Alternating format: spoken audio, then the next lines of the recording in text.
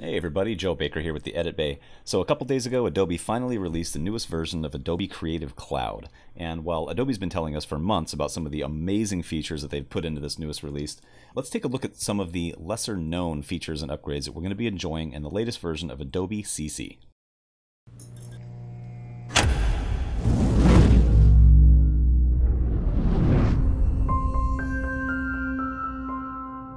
So Adobe's been touting this latest release for a couple of months now, so you've no doubt heard about the newest additions to the Lumetri Color Panel right here in Premiere.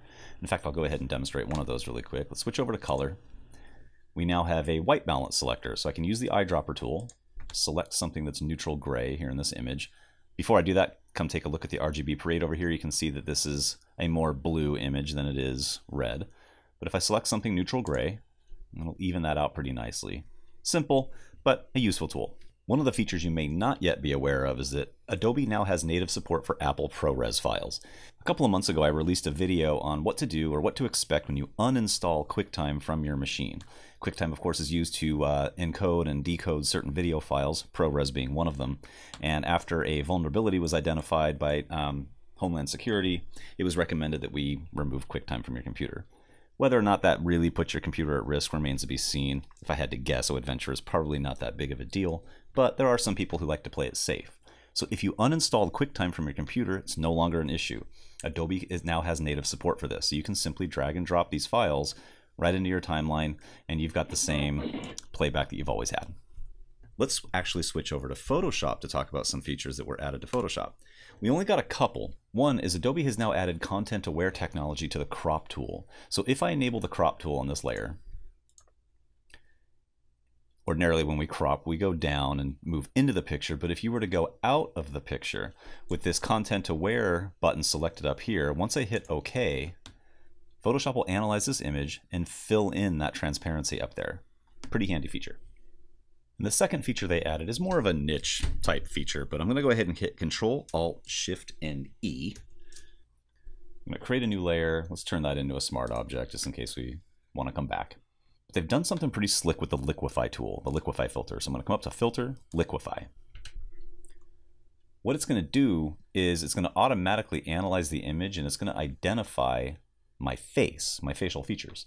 So if I zoom in right now, I now have sliders for some more common adjustments that you might want to do to somebody's face. So if I want to adjust the eye size, down, up, the height, most of these are self-explanatory. The tilt, self-explanatory.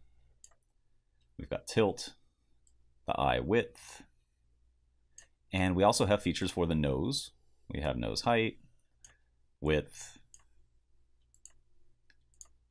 mouth. We can actually increase a smile.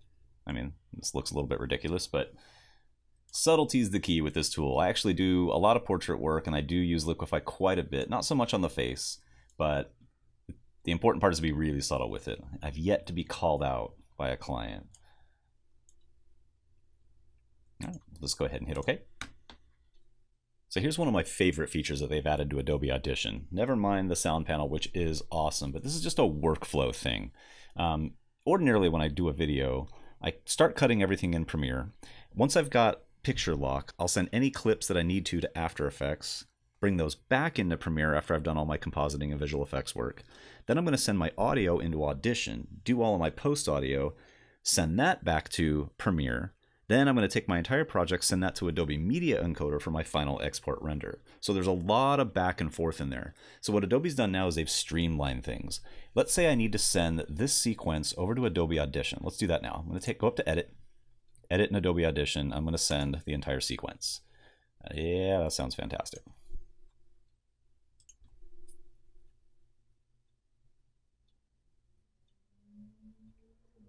So now inside of Adobe Audition, I can go ahead and select, say, multiple tracks. I can even use the new Essential Sound panel. Let's reduce some noise, do a couple of things. We'll reduce rumble.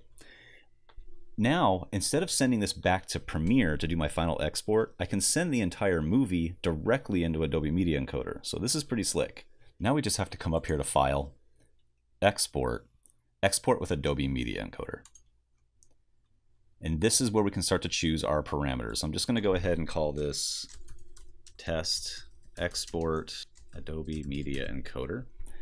Let's use H.264 and let's do HD and hit OK. And this will launch Adobe Media Encoder. See, it's rendering it out and it's done. All right, I hope you're as excited about some of these new features as I am. As always, if you have any questions or comments, please drop them in the box below. Until next time, I'm Joe Baker with the Edit Bay. Thanks for watching.